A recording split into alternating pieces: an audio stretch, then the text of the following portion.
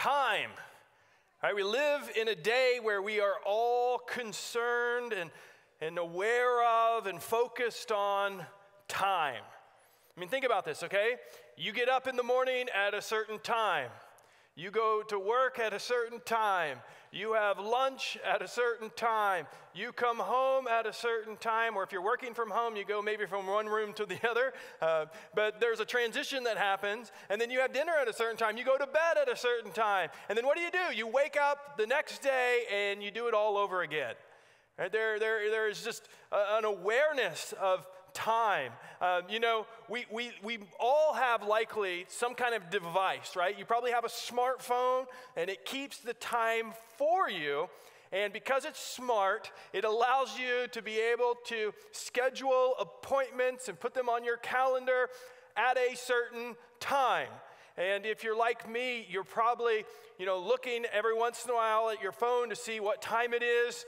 And most likely, you're probably also kind of looking and going, okay, what's next on the schedule? What time is about to happen? I know what time it is. I'm looking to what time it's going to be. We're very keenly aware of what time it is, and we live according to the time we find ourselves in.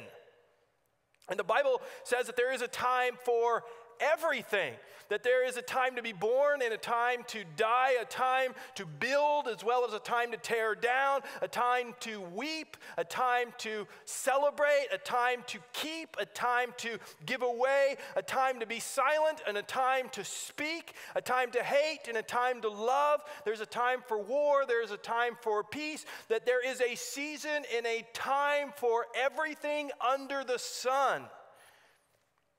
For this reason, it's very important that we know what time it is. So, what time is it?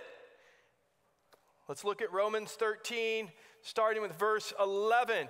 Look what Paul says. He says, "Besides this, you know the time, that the hour has come for you to wake from sleep, for salvation is nearer to us now than when we first believed." Right? He's saying, you know the time. He's implying that. He's saying, know the time. What time is it? Some people right now would be saying, okay, I know what time it is. It's time for a political change. That's what time it is. Right? Some people are going to be saying, okay, no, I know what time it is. It's time for a vaccine for COVID. That's what time it is. Others might be saying, no, I know what time it is. It's time for, some kind of solution to the economic crisis that we find ourselves in. That's what time it is. Others are just saying, no, man, it's just time for 2020 to be over. That's what time it is. Right? Amen? And yet, some people, when they think about the time, it's very personal. They say, no, it's time for my marriage to get better. It's time for me to forgive my dad. It's time for me to build some friendships. It's time for me to have some hope. What time is it? What time do you find yourself in? It's interesting because there's always a time within the time. And what I mean by that is we find ourselves living in a particular moment of time that's very relevant for us in our story, but we also live in a moment of time within a greater story, a bigger story, the story of God. And the story of God has no beginning and no ending because God is eternal without beginning or ending. And so we find ourselves in this amazing, wonderful, remarkable story. And yet what Paul is saying is you need to know the time it is within the story you're a part of. When Paul says know the time, he's saying, do you understand what time it is within the story of God that you're participating? Now, as I mentioned, the story of God has no beginning because God is eternal without beginning. But when we think about our place in the story of God, we typically perceive it in relation to ourselves. And so we think of the story of God typically as having parts to it. right? The having parts to it, because that's how we find ourselves in the story. And so when we look through Scripture, we could say, yeah, the story of God doesn't have a beginning, but it is working towards a certain end. Not that it ends, but it's got an outcome that it's working towards. And we typically think of the story of God having kind of like 4 parts to it, right? And the first part of the story of God is what we would call creation. Creation being the time that God created the universe, that in eternity past, before there was time, God existed, and then there was a time where God actually created time and space and the universe and the earth and humanity, that creation happened, and it was a point in time. There's another part, though, of God's story that we would think of as the fall. This is a time when humanity rebelled against God and sinned against God and fell from grace, where our relationship with God was disrupted. There's another part of God's story that we would call redemption. This is the time of God leaving heaven and coming to earth to live among us as one of us, to do a work of redemption, to live, die, rise, so that we could go from death to life. Redemption. And then there is kind of a fourth part of God's story that we would call new creation.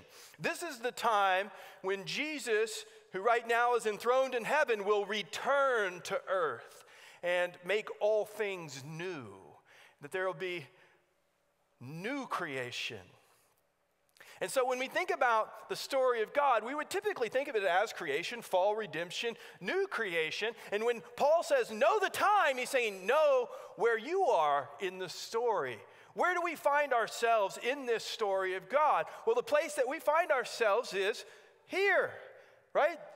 You're here after the death and resurrection of Jesus, but before new creation. That we are living in this season that we would still call redemption, but we're living kind of between redemption and creation, but we're still in that part that we would call redemption. And what's interesting about this season of redemption is that the kingdom of God is here on earth because the King of Kings, Jesus himself, has come to earth, and through his life, death, and resurrection, he inaugurated the kingdom. He began the kingdom of God here on earth.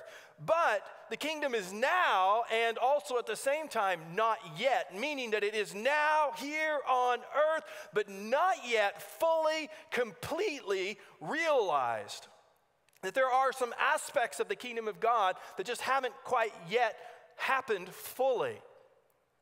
And those things will happen when Jesus returns, when he comes back for new creations. The Bible actually tells us that Jesus is going to create a new heavens and a new earth, and that there's going to be the city of God, the New Jerusalem is going to descend from heaven to earth, and from that point on, God will dwell with his people face to face. That's going to happen. And when that takes place, there will be this fullness, this completedness of the kingdom of God on earth. But it hasn't happened yet. So right now, we are in the in-between time. We're in that in-between time. And what we need to understand is that the in-between time is a time of tension. It's a time of tension. And we all feel this. We feel that tension between what we know to be true and the longing we have for what will ultimately be reality in its fullness. We have that tension. And in this in-between time, there are lots of different forms of tension. There's this tension between the two kingdoms, the kingdom of God and the kingdom of darkness. And we're in the midst of that tension. There's tension between the two realms, the reign of Christ and the reign of Adam. And we're in the middle of that tension. There's tension between two types of communities, right? The city of God as well as the city of man. And we're in that tension. There's also two ethics. There's goodness and there's evil, and we're in the middle of that tension. There's two perspectives, the perspective of light and the perspective of darkness, and we're in the midst of that tension. Two desires for heavenly things and desires for earthly things, and we're in that tension as well. Two loves, love of God, love of self. There is two kinds of service. Those who serve God and those who serve the enemy of God. And we're in the middle of this tension, right? This in-between time, and we feel all kinds of tension. And what that means is this, friends. While we wait, we long for the return of Christ. Right? We're longing for it. And I know you feel it. We feel it right now so much. So much has gone wrong in 2020, and we really feel that tension, and we really feel that longing. And so what Paul is doing is he's saying, look, the hour has come for you to wake from sleep. Right? Look at verse 11 again. When you look at verse 11, he tells us what time it is. He says, look, it's time for you to wake up. That's what he's saying. It's time for you to wake up. You need to wake up to the story of God that you are in. You need to wake up to the kingdom of God that you are invited to be a part of. You need to wake up to the reality of God. He's saying, wake up, wake up, wake up. You know, most likely you have an alarm. You know, I mean, I don't know very many people who have like actual alarm clocks anymore. Most of us have an alarm on our phone. But you have an alarm, and when your alarm goes off, it makes a certain sound. And what's interesting is there's different people, choose different sounds. You know, some people, they like that sound that's like the terrible, like honking, they're like, I need a terrible sound, or I won't actually like get up and deal with it. Other people are like, no, I can't enter into my morning with that sound. Right? I got to have like something that's a little bit more delightful, maybe like a sparkly sound, like or whatever it is, right? But we choose these sounds that we want to kind of start the day with, and there's a kind of an alarm that's happening. And I want you to kind of imagine what Paul is doing here, because in a way, he's like an alarm that's going off. Right? Imagine if your alarm clock, instead of having a beeping sound or a sparkling sound, imagine if the sound you heard in the morning every single day was Paul going, wake up, right? Wake up. The hour has come. Wake up. And that's what you heard. Because in essence, he's doing that with these verses, and he's calling us to wake up. And so, why should we wake up? Look what he says in kind of the second part of verse 11. In verse 11, he says, for salvation is nearer to us now than when we first believed. All right, he's saying, wake up, because salvation is here. Now, what's interesting is when you think about salvation, there's kind of a past and a present and kind of a future aspect of salvation. When you think about salvation, in the past, Jesus did a work accomplishing our salvation, his life, death, and resurrection. In the present, the Holy Spirit gives faith and applies the salvific work of Jesus to our lives so that we can experience salvation. In the future, Jesus will return and he will make all things new. He'll right what's gone wrong. He'll make all things new. We will receive glorified, resurrected bodies to live with God forever. So there's kind of this past, this present, and this future aspect or reality of salvation. And when Paul here is talking about salvation, he's talking about a certain kind of aspect of salvation. He's technically speaking about future salvation. That's what he has in mind. He's saying, this future salvation is nearer to us now, right? He's saying the day of the Lord is nearer now. The time when Jesus is going to return is nearer now. He's saying it's closer today than it was yesterday, and tomorrow it's going to be even closer still. And so we need to be prepared. We need to be alert. We need to be ready. We need to wake up. We need to wake up. What do we do as we wake up? All right, what do we do? Look at verse 12. Paul tells us, he says, the night is far gone, the day is at hand. So then, let us cast off the works of darkness and put on the armor of light. I'm assuming that you have a morning routine, that in the morning you wake up, get out of bed, you've got a number of things that you probably do, some type of routine that you go through. right? For some people, they wake up and the first thing they're like, I need coffee, right? I can't function, I need coffee. Other people, they wake up and they're like, no, I got to work out. Like, that's what I got to do. Other people wake up and they're just like, I need to spend some time praying. That's the first thing I need to do. Sometimes people wake up and they're like, no, I'm gonna set aside some time. I need time with the Lord. I'm gonna just spend some time doing some Bible study, some devotion. Like, you have a routine. Even if you say, well, I don't have a routine, that your routine is not having a routine, right? Like, you have some type of routine that you go through, something in which you prepare yourself for the day. And it seems to me that verse 12 is really Paul kind of talking to us about how we can prepare ourselves every single day. He's telling us what we can and should and ought to do. He's saying, cast off the works of darkness and put on armor of light. He's using kind of this metaphor of clothing. You wake up in the morning and you take whatever your clothes you were wearing that are dirty clothes off, and then you put on new clothes. And that's kind of the imagery that he's using here. That's the metaphor that he's using here. And I want you to notice the type of clothing we are to put on. He says, put on the armor of light. If you were to put on, let's say you were to put on some, maybe some running shoes and some shorts and a hat or something, like, what are you most likely going to go do? You're probably going to go running, do some kind of athletic activity or something like that.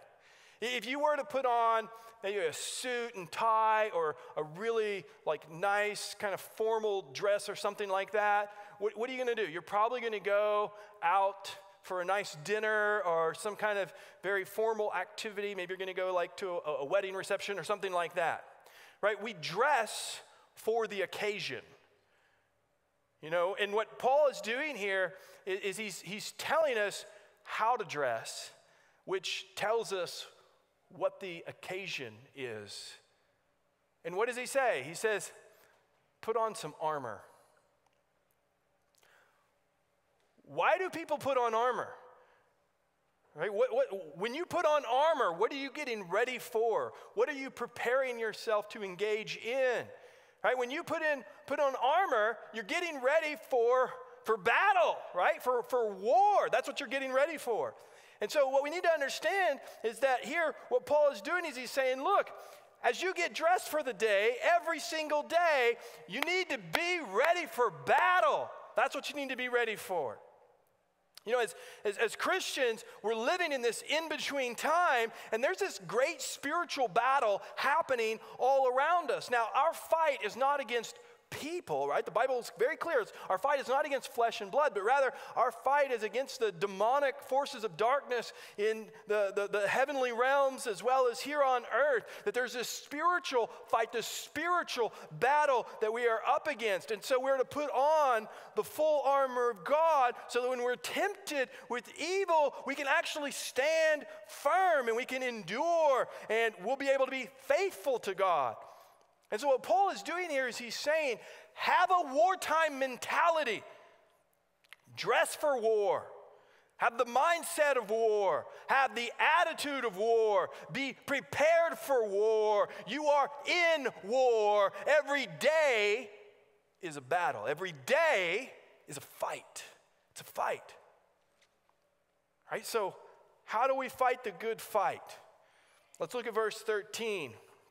In verse 13, he says, let us walk properly as in the daytime, not in orgies and drunkenness, not in sexual immorality and sensuality, not in quarreling and jealousy.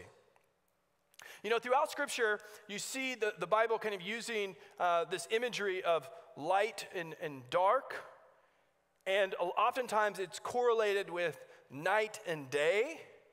And we see Paul kind of picking up on these things in these verses. And here he's talking to us about the daytime. Oftentimes when the Bible does this kind of light, darkness, daytime, nighttime type thing, it will kind of speak in such a way to where the nighttime is a time of darkness. That's how it's associated. And in a time of darkness is when people, they give themselves over to wickedness or evil or things like that. The scriptures say that, those who love to sin prefer the darkness. It's as though when you're covered up or you're in darkness, there's this feeling of maybe protection, or somehow you're able to hide, that you can't see me, you don't know what I'm doing. Now, obviously God sees and knows everything, so that's not actually true. But people who love wickedness prefer the darkness, and those who love righteousness prefer and want the light, because we want the light to expose the darkness. And the scriptures say that Jesus himself is the light, and that the light has come into the darkness of this world, and the darkness of this world has not overcome the light. That Jesus is the light of God, and those who know him do not walk in darkness. That when the light of God shines, it shines in you and then through you, that there is this work that God does in you, giving you a life of light. In fact, we are called out of darkness into the marvelous light of Christ, which is what Paul is kind of getting at here. It's why he says, walk properly as in the daytime. He's saying, walk as though you're walking in the light of Christ. Now, he's told us that in order for us to do that, we've got to cast off the works of darkness, put on the armor of light. And what we see happening here is now he's going to start to indicate some of the works of darkness or the deeds of darkness that must be cast off. So this is not an all-inclusive list, but it is a list nonetheless, and he kind of gives some categories here. All right, some things that we are to cast off, some things that we are to fight against. And there are three things that he talks about that we will look at in succession, right? And we would call these kind of maybe the deeds of darkness that must be cast off. Casting these off is how we are to walk properly. And so what's the first thing he says? Number one, here's the first thing that he mentions. Number one, we must fight to cast off sinful social situations, right? Cast off sinful social situations. Paul says, not in orgies and drunkenness. So here, what Paul is imagining, he's imagining a social situation. He's particularly imagining like a party, a drinking party, a party where people are hanging out together and everybody's drinking, and people are drinking too much, right? It's not a sin to drink alcohol, but it is a sin to be drunk. And so he's imagining a time when people are drinking too much and people are becoming intoxicated and they're drunk, and their drunkenness is leading to other forms of sin. And he's saying, you got to fight against those kinds of situations. He's saying, look, you need to understand that if you are finding yourself in a situation like that and it starts to turn dark, that you need to realize this is destructive, this is wrong. And so if you find yourself in that kind of situation, you got to simply say, like, I can't be a part of this. I got to remove myself from this. And then you just say, I got to leave. I got to go somewhere else. I can't be a part of this. Sorry. What else is he telling us to fight against or cast off? Here's the second thing that he mentions. Number two, we must fight to cast off sinful sexuality. Right? Cast off sinful sexuality. Paul says, not in sexual immorality and sensuality. And so here Paul is, he's kind of imagining someone giving themselves to a destructive expression of sexuality. And I want you to notice that he doesn't give specific examples. He only gives more like a category. He just says like sexual immorality and sensuality. This is the kind of category. He's basically saying like, this is like the junk drawer. It has all kinds of things in it. This includes anything that would be against God's desire and intention and purpose for sexuality. It's like it's anything. It could be anything. According to God, which is clear in his scripture, God has designed sex as a good gift And he's given it as a good gift to humanity to be enjoyed within a particular context. And that context is monogamous heterosexual marriage. That's the design of sex, that it's to be enjoyed within that context. And anything outside of that context would be lumped in the category of sexual immorality. Right? So God is not against sex. He's against destructive and sinful forms of sexuality. So this could be a lot of things, right? This could be looking at inappropriate images online. This could be hookups. This could be living with someone before marriage. It could be a lot of things. There are a lot of things that this would include. Now, some people will hear what I just said, and they will not like it. They will not like it. And particularly in our culture, we live in a very over-sexualized culture. People are not going to like this. They're going to be, like rubbing up against these teaching in Scripture, and they're going to be like, I don't know if I agree with this. I don't know if I like this. Maybe you're thinking that. But what I want you to understand, what I want you to consider for a moment is that our culture, our society has gone so far away from what God wants for humanity, so far away from God's intended design for sexuality, so far away that what typically happens is people are very quick to dismiss the teachings of Scripture. People are quick to say, well, I don't agree with that, I don't like that. And then what happens is they give themselves over to a destructive and harmful expression of sexuality, and in doing so, they try to justify themselves. They say, well, that's just not how I feel, or that's not how I see it. That's how I'm not going to live like that. And then they'll say, and then what happens is they judge God. They judge God's word in order to try to justify themselves. So understand, this kind of a teaching is going to be challenging for some of us. It may be challenging for you, and there's going to be some resistance in your heart to what Paul is saying because of the influences of culture and society. And Paul is saying, look, you can't give in to the ideology of culture and society when it comes to sexuality, because there's a very distorted view of sex and sexual expression our culture has. So you gotta fight against this, right? You're going to have to fight against this. You're going to have to fight to cast off the darkness and put on the armor of light. Right? You're going to have to fight to have sexual purity. Right? You're going to have to fight to be faithful to God in this area. Now, he's not done, though. There's another type of darkness that he wants to talk to us about and tell us to fight against. And so here's the third thing that he mentions in regards to us walking properly. Number 3, we must fight to cast off sinful relational dynamics. Right? Cast off sinful relational dynamics. Paul says, not in quarreling and jealousy. You know, I find it interesting that Paul links quarreling and jealousy together. That's interesting. It's also interesting that these things are put in the category of being immoral and sinful. The Bible says that whoever hates his brother or sister is blinded by the darkness, and they are walking in darkness.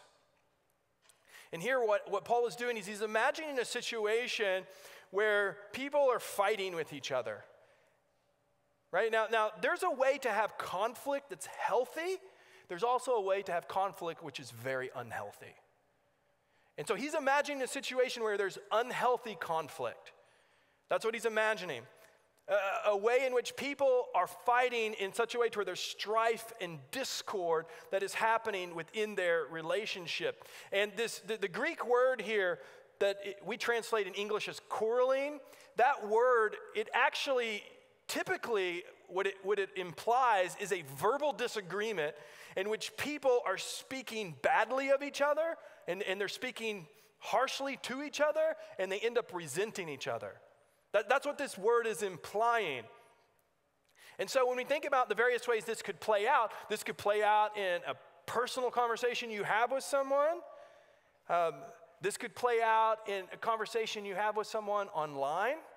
We see a lot of this kind of things happening right now, where people are having not healthy conflict, but unhealthy conflict where they're fighting, especially we see this online, people fighting over like political ideologies or, their ideas or opinions about social situations, like just so much angst and just, it's being expressed in ways that are very unhealthy.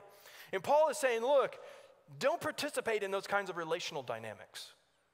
Right? Like you got to be aware that that's sinful and it's destructive. And so if someone comes at you and they're trying to fight and trying to quarrel and they're trying to cause strife and discord and division, you got to say, no, I can't be a part of that. I don't want to participate in this kind of a dynamic. I'm fine with the idea of let's do relationship, but not like this.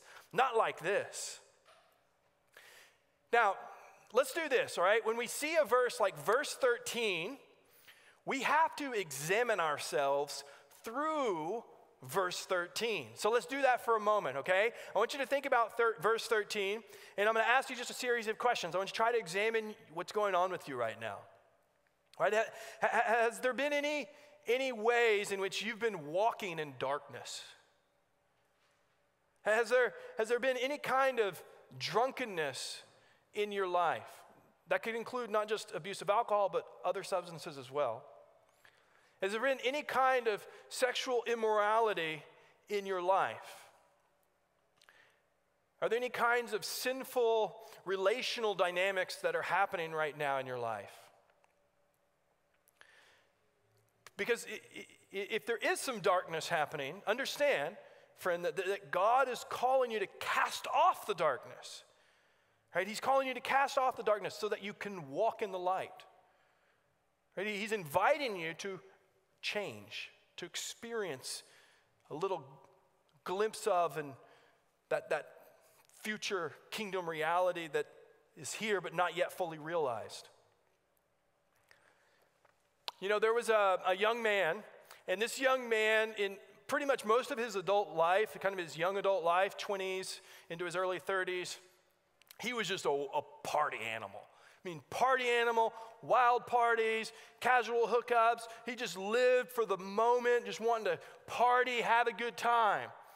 And to a large degree, the reason he did that is because he felt empty on the inside. And he was trying to fill the void with the things of this world. So just lots of parties, gonna have a good time, let's go do something, come on, let's hang out. But what ended up happening is, as he tried to fill himself more and more with, booze or relationships or whatever, he became more and more empty. He became more and more broken. That he actually came to a point of facing the reality of his brokenness. There was actually a day where he was in a park, kind of like a garden setting, and he was weeping. Have you ever been in a place like that where things are just so bad you find yourself he's just weeping? And he desperately wanted his life to change, but he did not know what to do. He didn't know how to change. And then suddenly he heard a child singing. And the child was singing, "Take up and read. Take up and read," over and over again. Take up and read. And apparently near him there was a scroll, and he picked up the scroll and he opened it up, and the scroll was the book of Romans. And when he opened it up and he read, the first thing he saw was Romans 13, verses 13 and 14. That was the first thing he saw. And the first thing he read was Paul's words, where Paul says, "Not in orgies and drunkenness, not in sexual immorality and sensuality, not in quarreling and jealousy." Those are the words he read. And immediately his heart was flooded with the light of Christ in that moment. Right? He realized, this is it. This is the moment. If I'm ever going to experience peace, I've got to stop living in and for the darkness. I got to surrender to God. And indeed, that's what happened. That day he became a Christian. Now, this young man's name was Augustine. That was his name. And when he became a Christian, his life radically changed, right? He stopped living for the things of this world and he started living for the kingdom of God. And he was passionate about his faith. And eventually, he became a pastor, he became a theologian, he became a philosopher, he became someone he was a prolific writer. I mean, he wrote over 1 million words. And his writings have greatly influenced the world. I mean, when we think of Augustine, he's one of the great early church fathers. That's what we think of. And you may not even be aware of this, of how much influence he has had in your life, but Augustine's teachings, his writings, have greatly influenced Western philosophy, as well as the American Western church, the Christian church. And he went from being asleep to waking up, from darkness to light. And it happened when he was looking at the verses that we're looking at today. And so my question is, what about you? Right? Is it time for you to wake up? Is it time for you to go from darkness to light? Right? Maybe you're hearing this message and you're someone like Augustine and you've been living your life trying to fill the void, knowing that it doesn't work, and you come to the end of all that and said, you know what? I need change. I need redemption. I need help. If so, become a Christian. Because it's in that moment of surrendering to God and becoming a Christian that your life changes and you change. Let's look at verse 14. In verse 14, Paul says, "But put on the Lord Jesus Christ and make no provisions for the flesh to gratify its desires." So again, he's using this imagery of putting on, that imagery of kind of clothing. But this time, instead of telling us to put on the armor of light, he's telling us to put on the Lord Jesus Christ. And so in a way, what Paul is doing here, he's saying, look, clothe yourself with Christ. And this is interesting because he's not saying clothe yourself with the righteousness of Christ, though if you are a believer, you have actually been covered by the righteousness of Christ.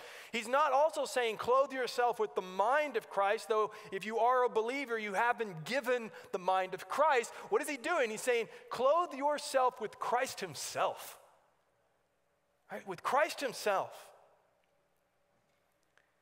Do you clothe yourself with Christ?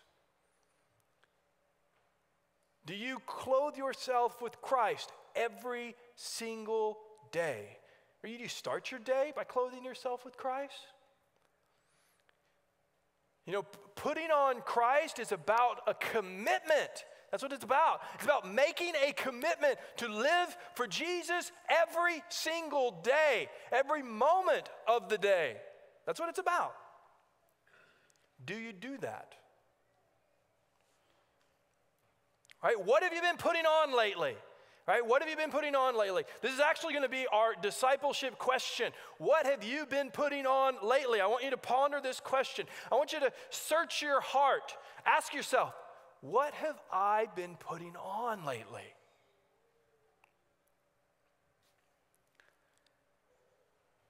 Have you been putting on fear?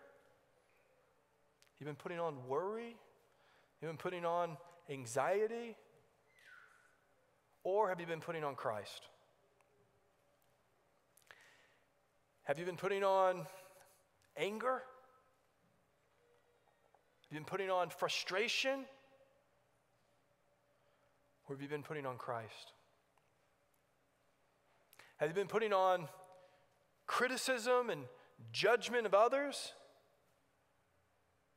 Or have you been putting on Christ? Have you been putting on bitterness, resentment, hard-heartedness, unforgiveness? Or have you been putting on Christ? What have you been putting on? You know, you may be at a place where you're saying, man, I want to put on Christ. I want to put on Christ, but I'm feeling stuck. All right, do you feel stuck? I know a lot of us have felt stuck. especially recently. Right? If you're feeling stuck and you're saying, I want to put on Christ, but I'm stuck, friend, know this. That just means you need some help. That's what it means. Right? We love you. We're for you. We're with you. Right? If you're feeling stuck, then let us know. Let's start a conversation. Let's start a dialogue. I want to invite you, if you're feeling stuck, to something real practical, real simple, okay? Because I know right now a lot of people are kind of isolated from other people, and so we'll make a way for connection to happen, okay? A simple, easy way for connection to happen. If you're feeling stuck and you'd like to connect, we have pastors and leaders who want to connect with you. So all we would ask is email us, send us an email, info@resurrectionchurch.com. Right? info@resurrectionchurch.com. Send an email. I feel stuck. I need help. Can we talk? Something like that. And we will respond to you. And know this, okay? The email is going to go to a real person who will read it as soon as they get it. And they are going to follow up with you. And if they're not the best person to help you, they will find someone who's a part of the church community to help you and walk with you. But it will be a personal connection that will result in a personal relationship. Now, let's do this. Let's kind of go back into the second part of verse 14. In the second part of verse 14, you could throw up verse 14, it says, make no provisions for the flesh to gratify its desires. Right, so he says, put on the Lord Jesus Christ, and then a part of this putting on the Lord Jesus Christ is us making no provision for the flesh. Right, as we put on the Lord Jesus Christ, we're to live in such a way to where we're saying no to the flesh and yes to Jesus.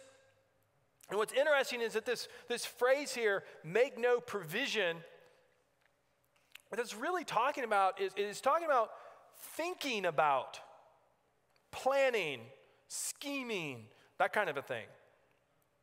It's as though he's saying here, like, look, don't be thinking about sin. Don't be daydreaming about sin. Don't be fantasizing about sin. Don't be strategic in ways in which you can sin. It's like, don't put effort into that. Don't make a provision for it.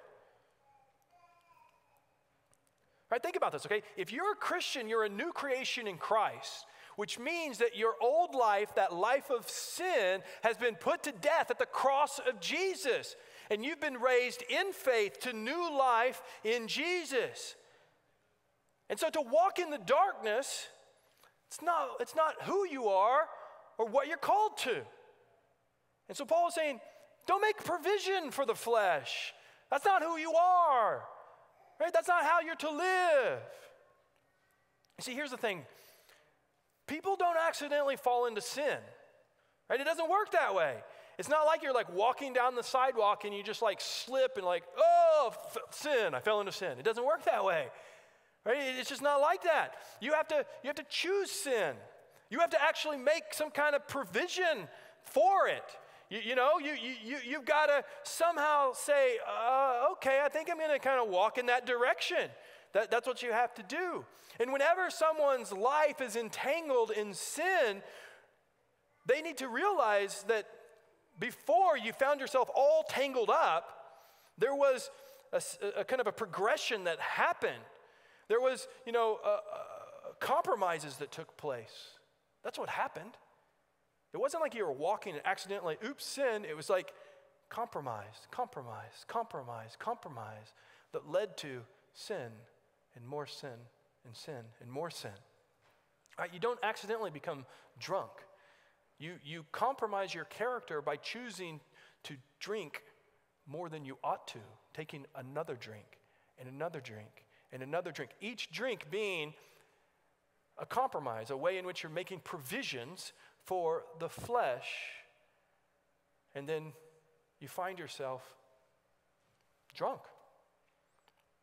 Or you don't accidentally fall into sexual immorality. Rather, what happens is you compromise your character and you click on something you shouldn't have. And then you start to click again and then click again, and that's making provisions for the flesh. And before you know it, you're stuck in bondage.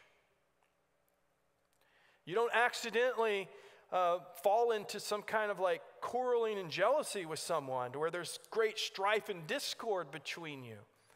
Rather, you choose to compromise your character. You allow your heart to become enraged and envious, and then you act on that. You make provision for the flesh, and you speak out of that heart. Right? People don't accidentally fall in sin.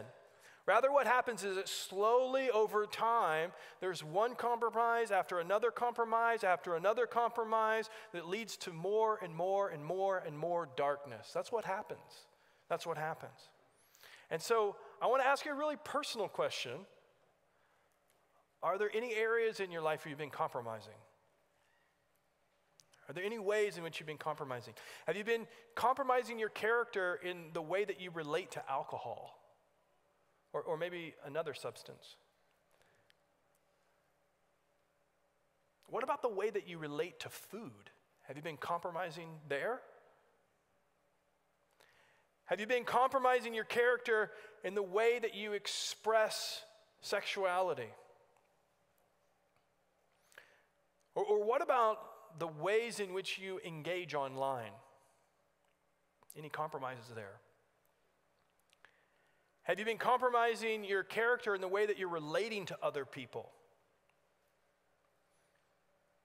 What about the ways that you're processing disappointment right now? The way that you're processing discouragement? Are you processing those things in a way in which you lash out and compromise? Right? Are there any ways in which you've been compromising your faith? Right? If so, I want you to hear this. I want you to hear this in love. God is calling you to cast off the darkness. Right? Putting on the armor of light, putting on Christ. That means repentance, confessing it to God, asking for forgiveness, experiencing change. Repentance is a change of mind, change of heart, change of life. Knowing that God loves you and has grace for you, and He loves you too much to want you to continue in that dark path. He wants to expose the darkness because He wants to bring you into the light. And by walking in the light, you experience the redemption of Christ. You experience the forgiveness of Christ. You experience resurrection life, which is what God wants for you. Friend, God does not want you to compromise your faith. Instead, God wants you to live by conviction. He wants you to fight the good fight. But in order for that to happen, you've got to be empowered by the Holy Spirit to have a gospel life. Which means you cannot do this on your own. Right? You need God to help you. You know, when we think about fighting the good fight, often all we think about is what we fight against.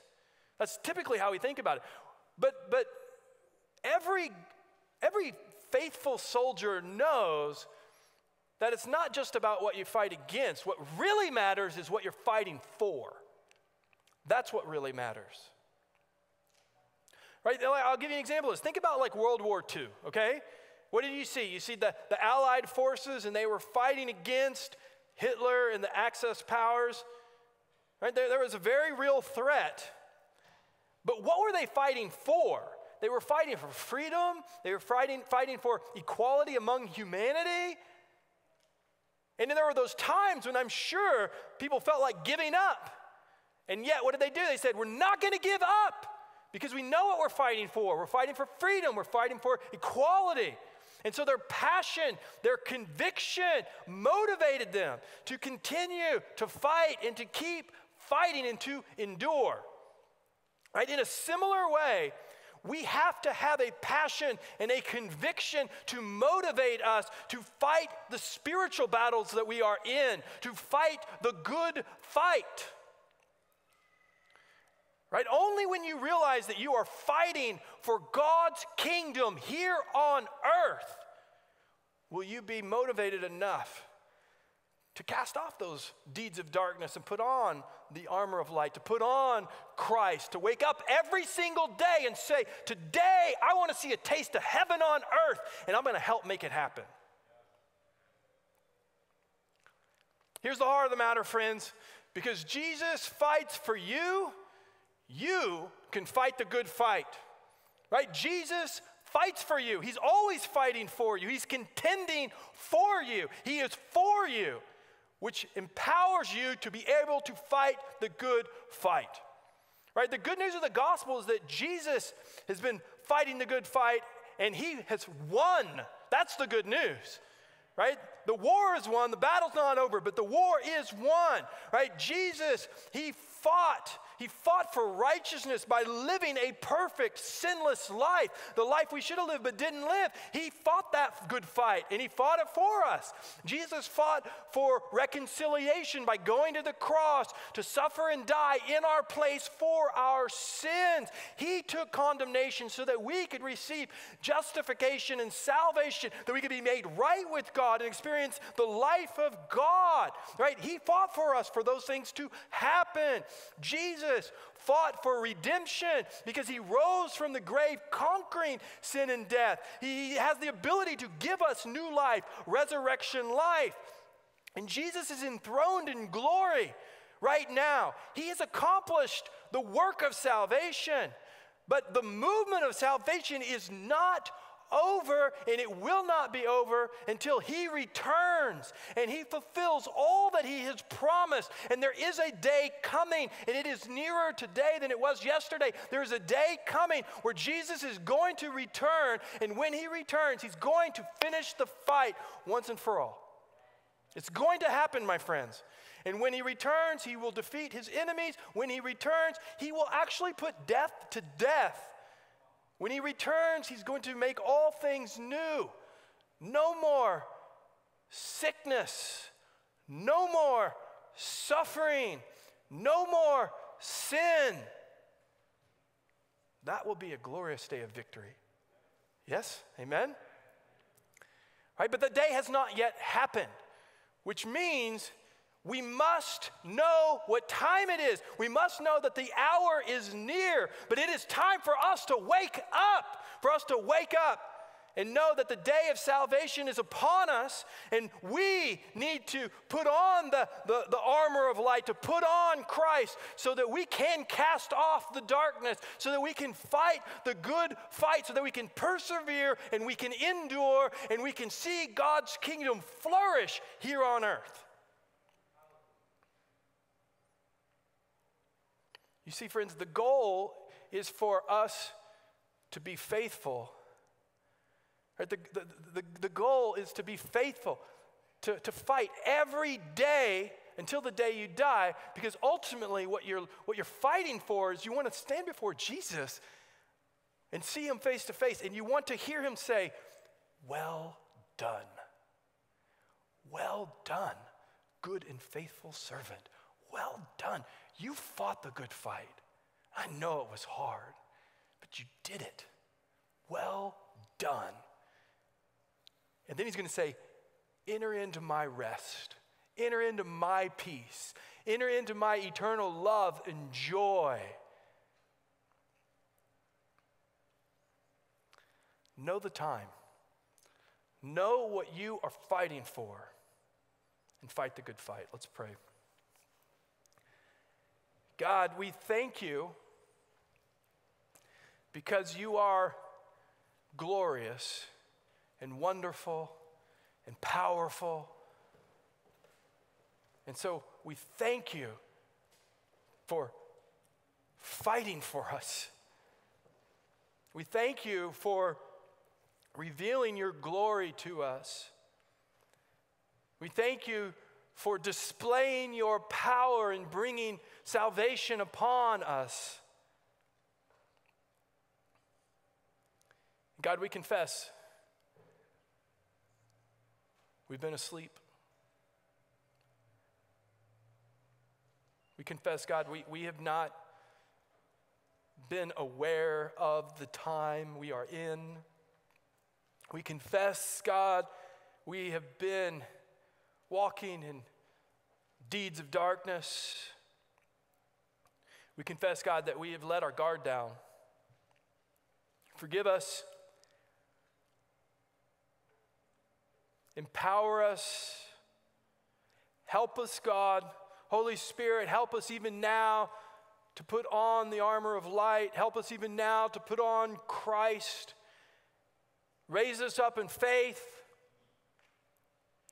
I pray and ask, help us to be a people who understand we are God's people. Help us to be a people who understand we live for God. We contend for God. We exist for God. And help us to glorify you, God. We pray this all in Jesus' good name. Amen.